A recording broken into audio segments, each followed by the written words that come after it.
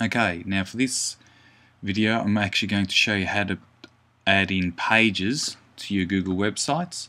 Instead of using the edit page button, this time we're going to go over one more and we're going to click on the new page button up on the top there, and it will present us with the screen that looks like this. Obviously you're going to want to name your page, so if you name it, let's just, I don't know, call it this time freehand drawing revision, or revision. Freehand drawing might make more sense to the user straight up. Revision freehand drawing. And it's very important in this section here, when you select a template, I'd like you to actually go down to either using learning intentions template, or if you want students to be able to add comments to that page, I've also created one that students can add comments on.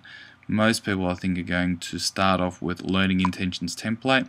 Click on that, and then it gives you a location to put that page.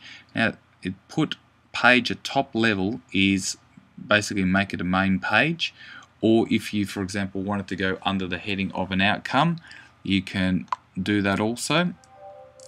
And I would open up, choose a different location and select the outcome. So I'd say put it under outcome 1 and then click create.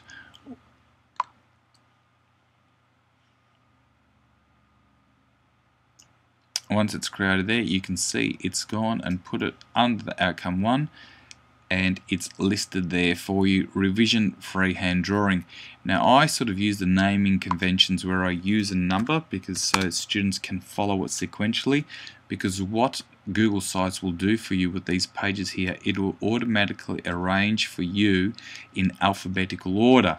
So if you don't want Google Sites doing that, a little turnaround I found is that if I put a number before it, it actually puts the in the numerical order for me rather than alphabetical. So there you go, it's presented and brought up a page for you with the success criteria as per the previous pages, and you can go on and keep adding as many pages as you want, for example under outcome 1 or outcome 2 and so on.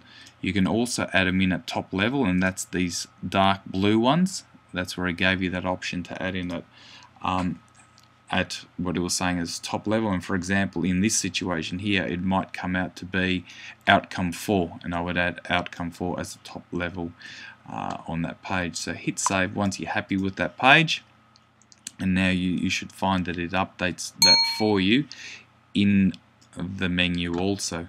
There you go there, all sorted, and you're ready to start adding as many pages as you want to your Google site.